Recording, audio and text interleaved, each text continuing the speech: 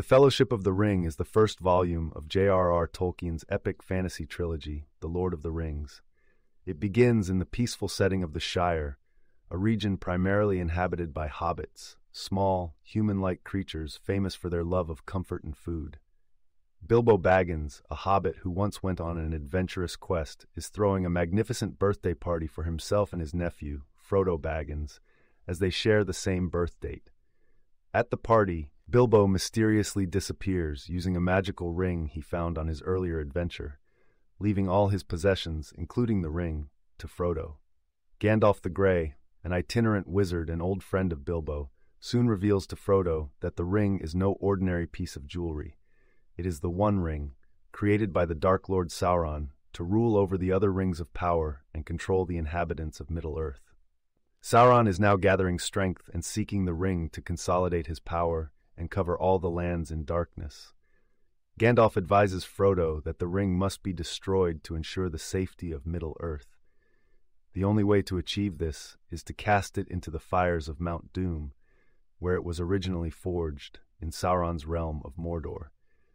Frodo reluctantly accepts the responsibility to take the ring away from the Shire, accompanied by his loyal gardener and friend, Samwise Gamgee. Along the way, they are joined by two other hobbits, Merry Brandybuck and Pippin Took. Pursued by the Ringwraiths, servants of Sauron, they travel through numerous dangers and challenges. At the behest of Gandalf, they seek refuge in the elvish enclave of Rivendell. Here a council is held, and it is decided that the ring must be taken to Mordor to be destroyed. The responsibility of this perilous task falls upon Frodo. A fellowship is formed to aid Frodo in his quest, consisting of 9 members: Frodo himself, Sam, Merry, Pippin, Gandalf, Aragorn, a ranger of the north and the rightful heir to the throne of Gondor, Boromir, a nobleman of Gondor, Legolas, an elven prince of Mirkwood, and Gimli, a dwarf from the Lonely Mountain. This diverse group represents the free races of men, elves, dwarves, and hobbits, unified against the threat of Sauron.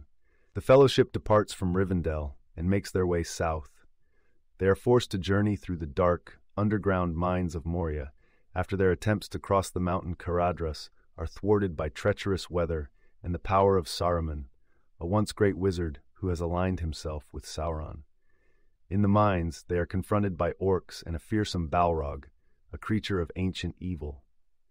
Gandalf confronts the Balrog, allowing the others to escape, but in the process he falls into the abyss, apparently to his death. The Fellowship, mourning Gandalf's loss, emerge into the elven realm of Lothlorien, where they are sheltered and counseled by the Lady Galadriel and Lord Celeborn. Galadriel, possessing one of the 3 elven rings of power, offers encouragement and gifts to aid the members of the Fellowship in their journey. Frodo, in turn, offers her the One Ring, knowing the power it contains could defeat Sauron. However, Galadriel resists the temptation, acknowledging that the ring would corrupt her as well. The Fellowship is then borne along the great river Anduin on elven boats given to them in Lothlorien. As the Fellowship heads down the river, internal tensions grow, particularly around Boromir, who is increasingly drawn to the power of the ring and its potential to save his city, Gondor, from Sauron's forces. Their path leading to Mordor takes them past the Falls of Rauros, and they must choose between 2 routes. One leads through the realm of Gondor, and the other through the treacherous path of the Dead Marshes directly into Mordor. At Amon Hen, near the Falls of Rauros, the indecision leads to contention. Boromir succumbs to the ring's temptation and attempts to take it from Frodo. Distraught, Frodo puts on the ring to escape and decides that the only course of action is to leave the Fellowship and continue the quest to Mount Doom alone. Unbeknownst to him, Sam figures out Frodo's intent and insists on accompanying him. Together, the 2 hobbits quietly slip away from the group, setting off toward Mordor on their own. The remaining members of the Fellowship are attacked by Uruk-hai, a breed of orcs from Saruman's army. During this ambush, Boromir is mortally wounded while bravely defending Merry and Pippin, who are captured by the orcs.